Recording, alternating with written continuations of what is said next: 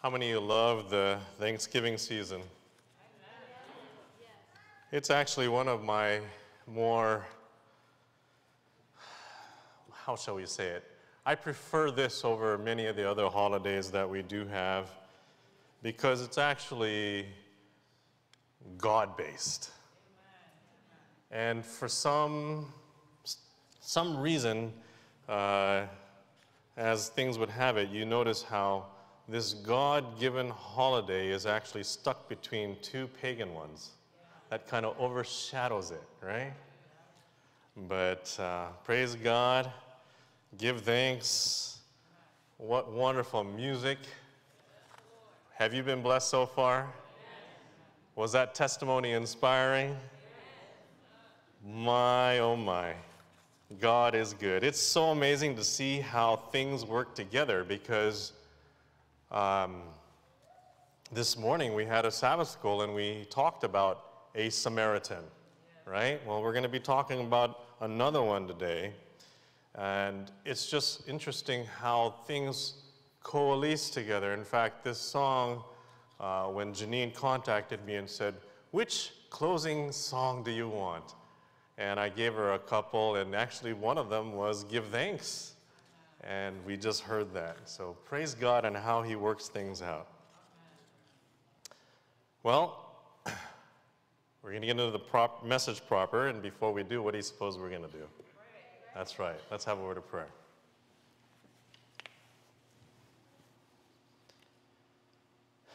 Father God, we just want to praise you and thank you because you are awesome.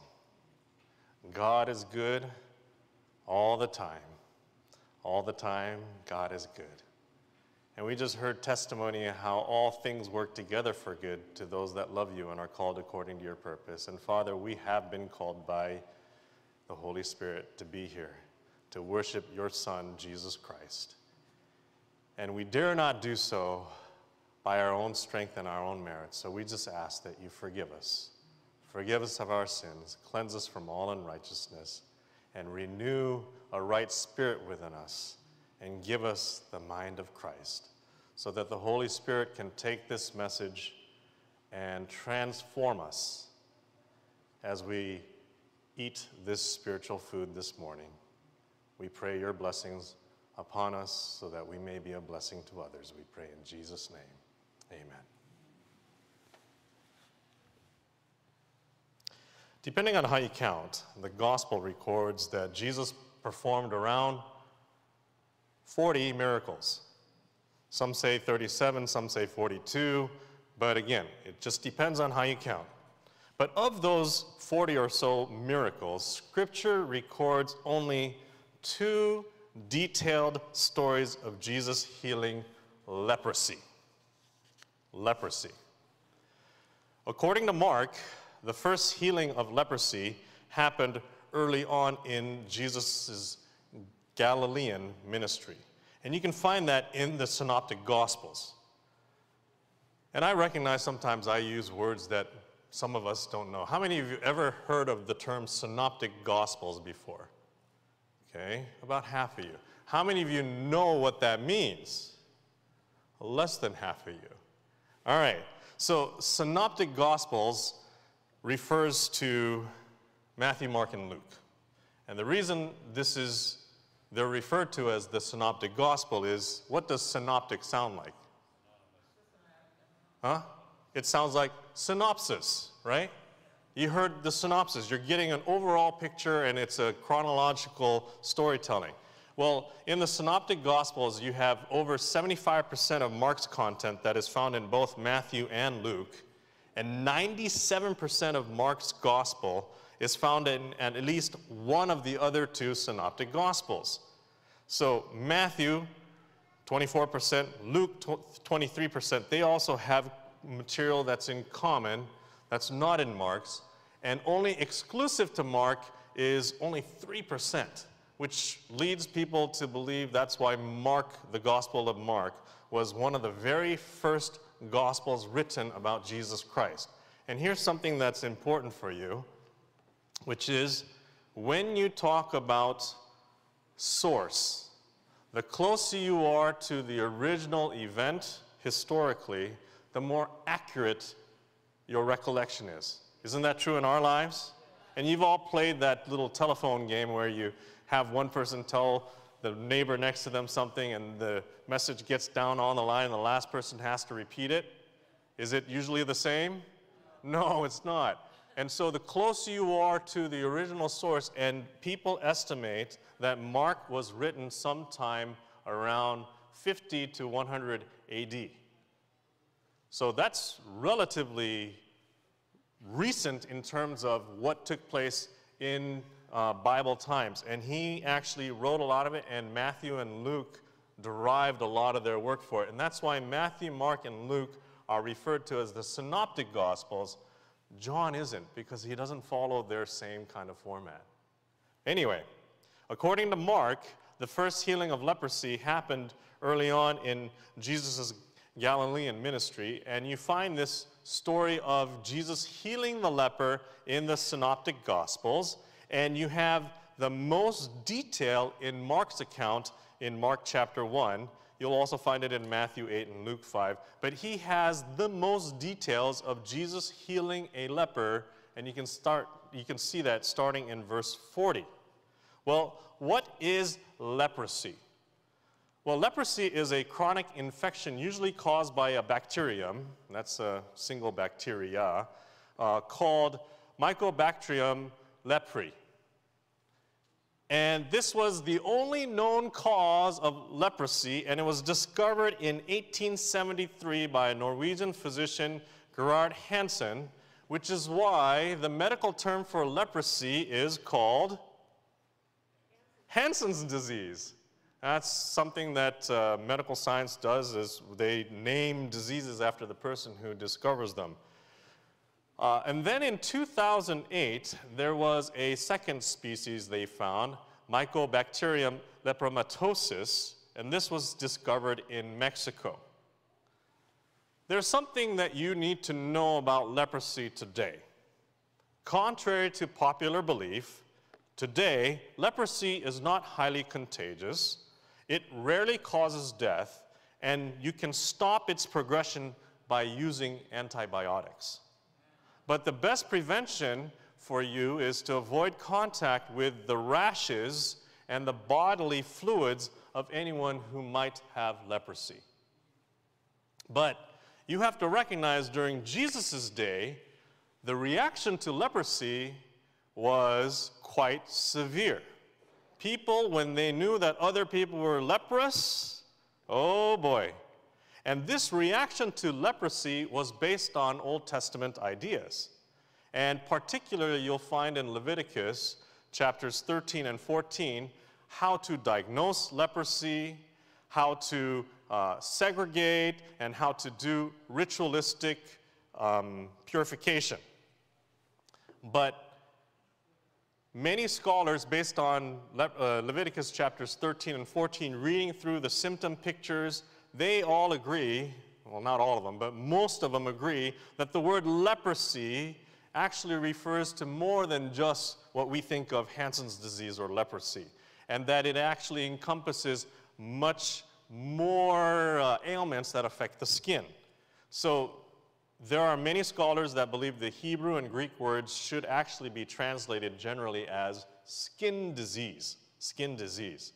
Well, those Levitical laws that were given to the children of Israel were given for public health reasons, they were given for spiritual reasons, but ultimately for personal physical health reasons. For instance, if you look in Leviticus chapter 13, 45, and 46, it says, "The leprous person who has the disease shall wear torn clothes and let the hair of his head hang loose, and he shall cover up his upper lip and cry out, 'Unclean, unclean!' And he shall remain unclean as long as he has the disease." Too bad they were born in a day when they didn't have antibiotics, right? Yeah.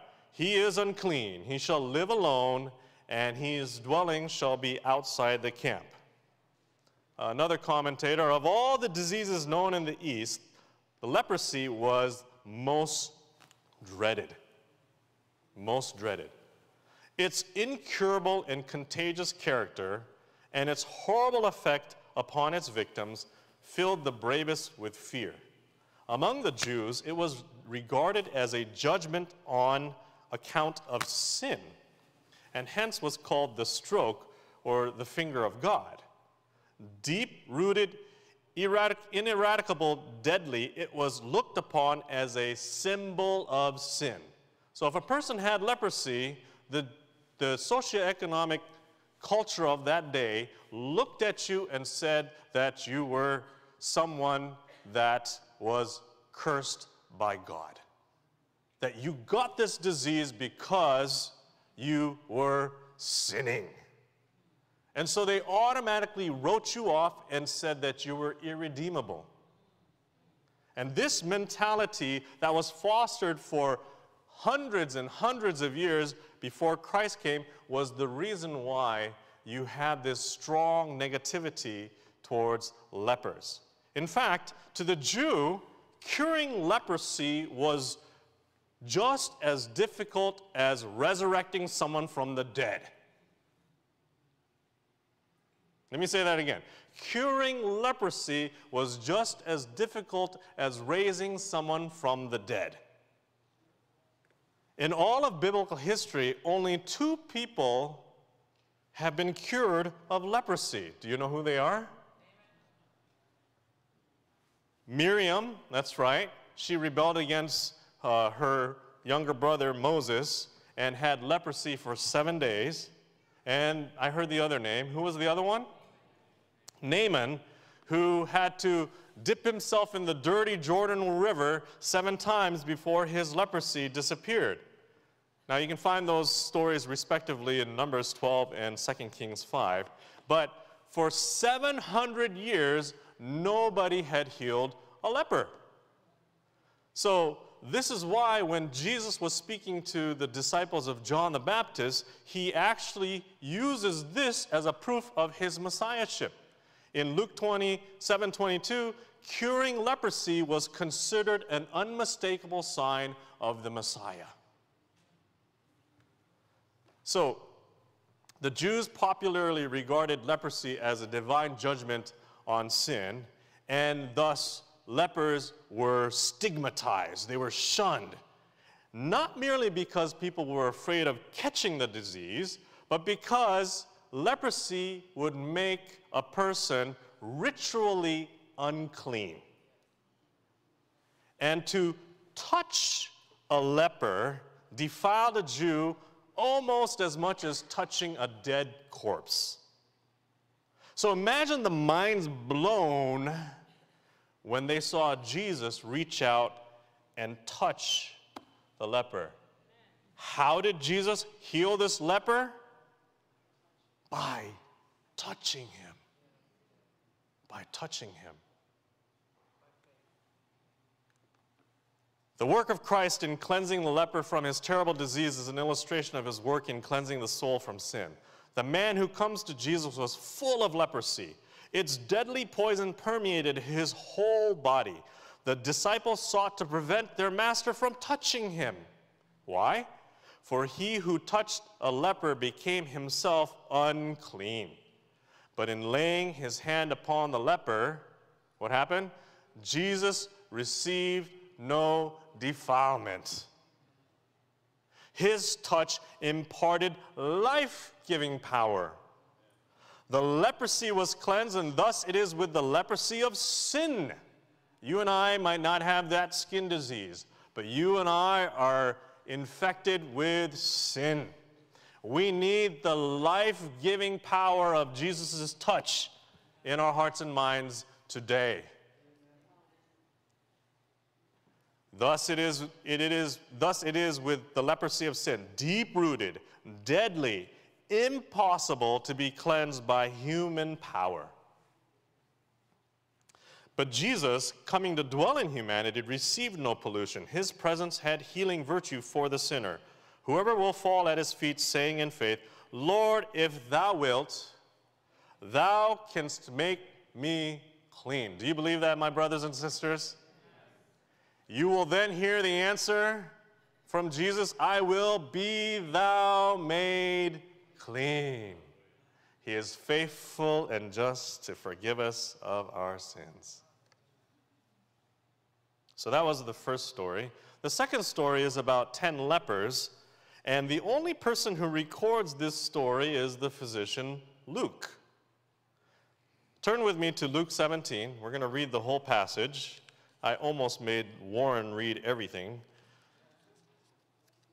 but we'll read it together. I'm not going to put it on the screen, so bring out your devices, or you might have a Bible in front of you. Let's look at Luke 17, chapter 11 through 19. Luke chapter 17, verses 11 through 19. Now it happened as he went to Jerusalem that he passed through the midst of Samaria and Galilee. Then as he entered a certain village, there met him 10 men who were lepers, who stood afar off. And they lifted up their voices and said, Jesus, Master, have mercy on us. So when he saw them, he said to them, Go show yourself to the priest. And so it was that as they went, they were cleansed. And one of them, when he saw that he was healed, returned and with a loud voice glorified God and fell down on his face at his feet, giving him thanks. And he was a Samaritan. So Jesus answered and said, Were there not 10 cleansed? But where are the 9? Were there not any found who returned to give to glory except this stranger? And he said to him, Arise, go your way, your faith has made you well. So as the text tells us, Jesus was entering a village, and there were 10 lepers outside this village in accordance with Leviticus 13:46.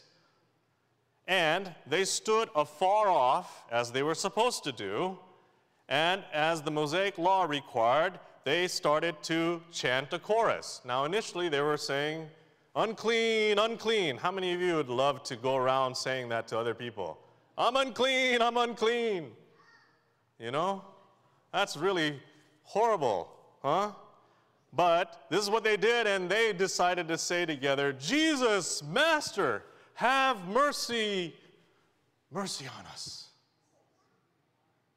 Whenever you've come across a situation that you don't know what to do, what is your natural instinct? Is this your natural instinct? It should be. It should be. Hosanna, Father, God, Jesus, save us. Jesus, Master, have mercy on us. This should be the cry of each one of us here. And so when he saw them, he said to them, Go show yourselves to the priest. What was Jesus telling them to do? Was he telling them to obey the Levitical laws? Yes. He told them that he told them to go show themselves to the priest because according to Mosaic law, the priests served as the public health officers. They would be the ones to diagnose the leprosy, and they were the ones that ordered this segregation. You see this in Leviticus 14. And remember, other skin diseases were described by the term leprosy. So this suggests that the priests were not always able to screen out the curable skin diseases at the time.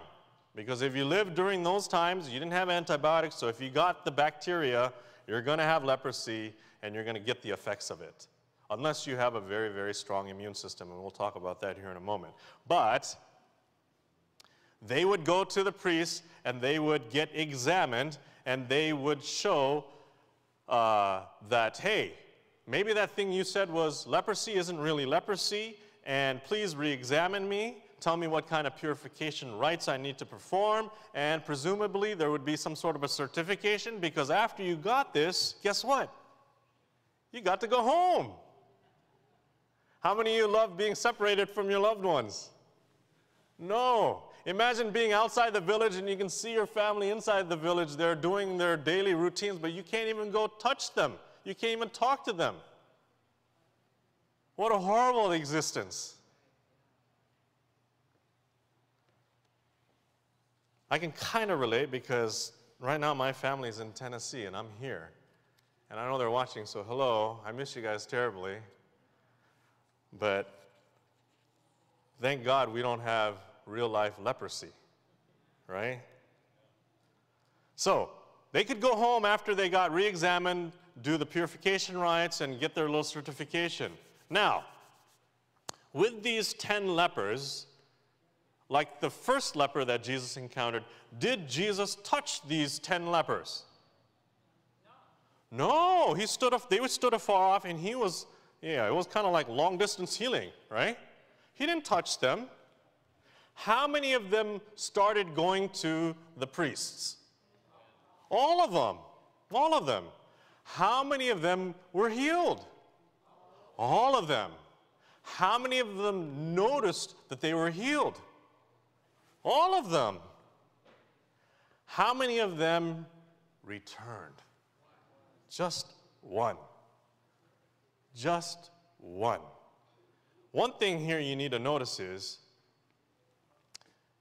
they were being healed as they were going. As they were going. So when did the lepers get healed of their leprosy? As they went. Notice there's an action that's required. Healing was conditional upon an act of faith. They were not healed so long as they lingered in Jesus' presence, but only as they proceeded to carry out his instructions. What does it mean to carry out Jesus' instructions? To obey. To obey. They had to obey because if they stayed with Jesus, they would still be leprous.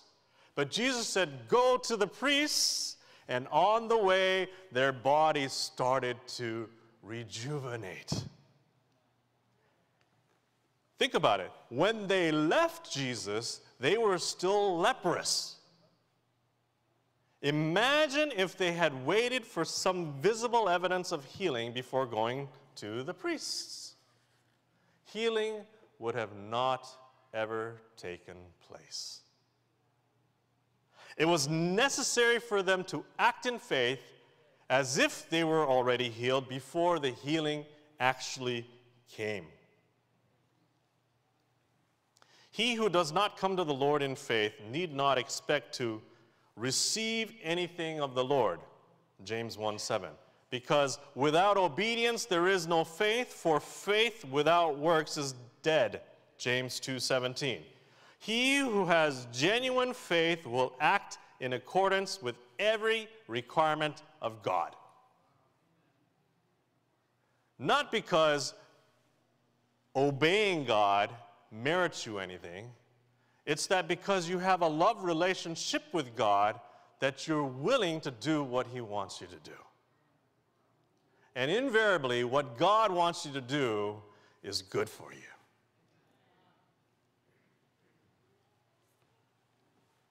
Folks, without faith, obedience is impossible and unavailing. In fact, I would maintain that faith and obedience cannot exist without the other. So as they went, they were noticing that they got cleansed, but only one came back. He came back with gratitude. He recognized that the divine power had released him from the bonds of his loathsome disease. One of them, it says, the Samaritan, he made first things first. He praised God. What a prime example of gratitude.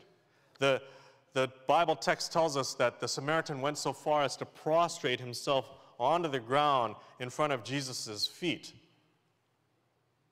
That's true humility, isn't it? You know, the word humble means close to the ground. Did you know that? Yeah, Charlotte's Web told me that. Close to the ground. And the word humble, the actual origin of that word is humus. Not the stuff you eat, but the dark, rich soil. So true biblical humility is recognizing that's where I came from, the dirt. That God is the creator God. And that was what he did. He prostrated himself, saying, "You are God." Now imagine, one of the things, and we'll talk about this in a little more detail, that happens with a lot of lepers is they start losing fingers and toes and things like that. Okay? So, can you imagine some of these guys, as they're going, their finger starts to rejuvenate? Or their toe starts coming back? I mean, this is a miracle of all kinds of miracle, right?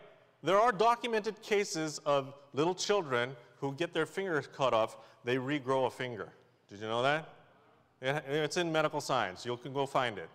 But these were grown men who they were being rejuvenated on their way to the priest. Why? Because they obeyed. They obeyed. Interestingly enough, Jesus asks, "Were not 10 cleansed?" It's almost like he has a sense of humor, right? Well, obviously, duh, Jesus, yeah, 10 were cleansed. And he's like, "Where are the 9? Where are the 9? Here is evidence from Jesus that shows that it matters to God whether we appreciate the good things we receive from his hand. The 9 should have been profoundly grateful, but seemingly they weren't, according to the text. At least they didn't express any appreciation. And I'm quoting here, "The others went their way, forgetting him who had made them whole. How many are still doing the same thing? The Lord works continually to benefit mankind. He is ever imparting his bounties. He raises up the sick from beds of languishing. He delivers men from peril which they do not see." You know how many times you get angry when you're driving in traffic and you're going, "Why did I get stuck behind this truck?" or whatever, right?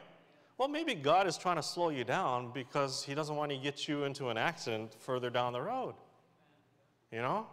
So maybe instead of cursing that guy out in front of you, praise God. Yeah? It's a different mindset, isn't it? Yeah. He delivers men from peril which they do not see. He commissions heavenly angels to save them from calamity, to guard them from the pestilences that walketh in darkness, and the destruction that wasteth at noonday. Psalms 91:6. But their hearts are unimpressed. He has given all the riches of heaven to redeem them, and yet they are unmindful of his great love. By their ingratitude, they close their hearts against the grace of God. Like the heat in the desert, they know not where good comes from, and their soul inhabits the parched places of the wilderness. But here, this stranger, this foreigner, returned, gave glory to God. You know, it's interesting to me how God works things out. I said that earlier, but here in Scripture, who was the first person that God or Jesus revealed his divinity to? Does anyone know? No? Samaritan woman. That was the first time he revealed to anyone that, yes, I am the Christ. Right? Who was the parable that we heard about this morning? Huh? It was about the Good Samaritan, right? If you look through, and here is now the grateful stranger. He's also a Samaritan. What was the relationship between the Samaritans and the Jews at the time? Not good. That's putting it mildly. Yeah. If they had a choice between saving a dog and saving a Samaritan, what would a Jew do? Save the dog. And you know what? We're living in a culture like that today. Did you recognize that? We are living in a culture where people put more emphasis on animals than they do their fellow man. Now, I'm not trying to knock any of us pet owners out here, okay? But we need to remember that humanity is what God created in his image, okay? But the Jews had this animosity, this vitriol, this hatred against the Samaritans. In fact, 2 of Jesus' disciples were known as the sons of thunder. And they said, "Oh, that Samaritan town, hey, Jesus, you want us to pray and call fire down and destroy them all?" Remember that? And yet, this Good Samaritan parable that we heard about this morning, Jesus asked, who is the neighbor? Who is the neighbor? So think about it. That one Samaritan who came back, for the sake of that one Samaritan, Jesus Christ healed 10 of them. And to that grateful stranger, Jesus proclaims, arise, go your way, your faith has made you well. How many of you read, Where's God When It Hurts? I see only one hand, 2, 3. Oh, wow. This book came out in the 70s, so there's no excuse for some of you older folks here. And you young folks, read it, because I read this when I was in high school, and I read it multiple times. It is fascinating. It is life-changing. Now, granted, am I espousing everything that Philip Yancey promotes and believes? Of course not. But you can get deep lessons from this book. Where is God when it hurts? I read this again, like I said, back in high school. And one of the stories this book contains is about Dr. Paul Wilson Brand. Dr. Paul Brand. He was a world-renowned orthopedic specialist and a leprosy surgeon. He was the son of missionary parents, and he spent time in his early years, I think up to the age of 9, in the mountains of southwest India with his missionary parents. And then he went back to London at 9, and he was educated there, completed his medical school training at London University, became a fellow at the Royal College of Surgeons, and then together with his wife Margaret, who he met in medical school, he returned to India in 1946. Some of you were born then. To teach surgery in the Christian Medical College and Hospital in Vellore. And I'm quoting now a passage from this book. One day, in the midst of this time of field research, Dr. Brand went to fetch some supplies from a little storeroom behind the hospital. And the reason I'm sharing this story from this book is because when I read it back then, it made an indelible impression on me. Now, this is only one of the stories, but my goodness, you know how things just stick with you? Well, this story stuck with me all these years. So, he went to fetch some supplies from a little storeroom behind the hospital, and he tried to open the door, but a rusty padlock would not yield. Just at that moment, one of his youngest patients strolled by, an undersized, malnourished 10-year-old. Brand liked the boy for his pleasant, cooperative spirit. "Oh, Sahib doctor, let me try," the boy said, and reached for the key. And with a quick jerk of his hand, he turned the key in the lock. Brand was dumbfounded. How could this weak youngster, half his size, exert such force? His eyes caught a telltale clue. Was that a drop of blood on the floor? Upon examining the boy's index finger, Brand discovered the act of turning the key had gashed it open to the bone. Skin, fat, and joint were all exposed, and yet the boy was completely unaware of it. To him, the sensation of cutting his finger to the bone was no different from that of picking up a stone or turning a coin in his pocket. After that incident, Brand redoubled his efforts to test his theory about leprosy being a secondary, not primary cause of injury. He began measuring the fingers of his patients each day and tried to account for every blister, every ulcer, every cut. He learned that his patients were living in great danger because of their painlessness. Painlessness.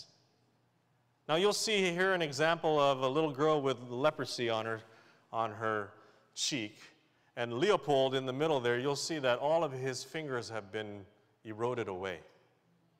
And then you have a young boy there who is missing some fingers and toes and even part of his leg. Leprosy affects you to the point where you cannot feel things like you and I do. So you have your hand on the stove, and it's on. Is your hand going to stay on the stove for a while? Yes. No, I'm talking about you. Yeah. You're going to move your hand. You're going to be like, whoa, that's hot. They don't do that. Neurologically, they don't feel that. This is why they have damage to them, and this is why they lose appendages and things like that. So, when you read this book, you will recognize that pain is God's love to you. Pain is God's love to you. In fact, Dr. Brand discovered that leprosy patients suffer from the simple reason that they have a defective pain system. And he came up with a tendon transplant thing that's still being used today. He pioneered the area of treating leprosy. Fascinating man, fascinating book. And he said, Dr. Brand said, thank God for inventing pain. I don't think he could have done a better job. It's beautiful. Question, have you thanked God when you stubbed your toe? Never? Next time you stub your toe, praise God, you can still feel it. Now you're laughing. I'm being serious. How often are we supposed to rejoice? All the time, even when you stub your toe. Imagine if you had leprosy and you couldn't feel that pain. You'd end up losing your toe. In fact, research has shown that gratitude, you're gonna be blown away by some of these things here. Gratitude improves pain tolerance. Study shows that the daily practice of gratitude helps lessen an individual's sensitivity to pain. How many of us have chronic pain? Well, maybe instead of complaining about it, we should start praising God about it. According to Bruce Singer, a psychologist and founding director of the Chronic Pain and Recovery Center, the practice of gratitude may not completely eliminate chronic pain, but it can be an effective pain management tool as it helps shift the focus away from the physical pain and to more positive things instead. I have a whole list of research I could share with you, but because of time I'm not going to. But basically, every single time you praise God, every single time you say thank you to someone, that act of gratitude rewires your neural pathways. The countervailing point is true too. Every single time you complain, every single time you moan, that also rewires your brain neural pathways. And just like your muscles, the more you exercise those neural pathways, the thicker they become. And they've seen this in scans. So what do you think God wants us to do? Does he want us to complain all the time? Or does he want us to rejoice all the time? Because he knows that's going to develop good neural pathways. Yes, neuroplasticity. Yes. Practicing gratitude also leads to lower levels of hemoglobin A1C. This is the glucose indicator for diagnosing diabetes. The researchers have found that grateful individuals were able to decrease their A1C count by 9 to 13%. That's almost medication level. Another study shows that the practice of gratitude reduces the biomarkers of inflammation by 7% with people who have congestive heart failure. Amazing, isn't it? Multiple studies have shown gratitude helps strengthen the immune system to the point where if you had a strong immune system, that leprosy bacteria, you wouldn't get it.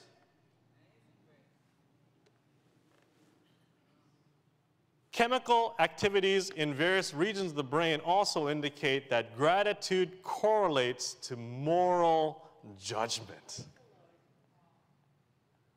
That's no accident, is it? Let everything that hath breath praise the Lord. Have any of us duly considered how much we have to be thankful for? Do we remember that the mercies of the Lord are new every morning and that his faithfulness faileth not? Do we acknowledge our dependence upon him and express gratitude for all his favors? On the contrary, we too often forget that every good gift and every perfect gift is from above and comes down from the Father of lights. When the 10 lepers were healed, only one returned to find Jesus and give him glory. Church family, let us not be like the unthinking 9, whose hearts were untouched by the mercy of God. As the Bible says, in how many things? In everything. Give thanks, for this is the will of God in Christ Jesus concerning you. Folks, this is God's will. And if it's God's will, what ought we to do? Obey and be grateful. How many of you have been touched by the mercy of God today? How many of you would be like the grateful stranger, the Samaritan? How many of you want to glorify God? How many of you want to fall down on your face at Jesus' feet and give him thanks? If that's your desire, I tell you that Jesus is proclaiming to you too, arise, go your way, your faith has made you well. Let's pray. Oh, gracious Father, help us to be like the Samaritan, the grateful stranger, the one who has been touched by the mercy of God, the one that came back and offered you thanksgiving. Father, we look at our lives, and there are so many things in our lives that we just take for granted.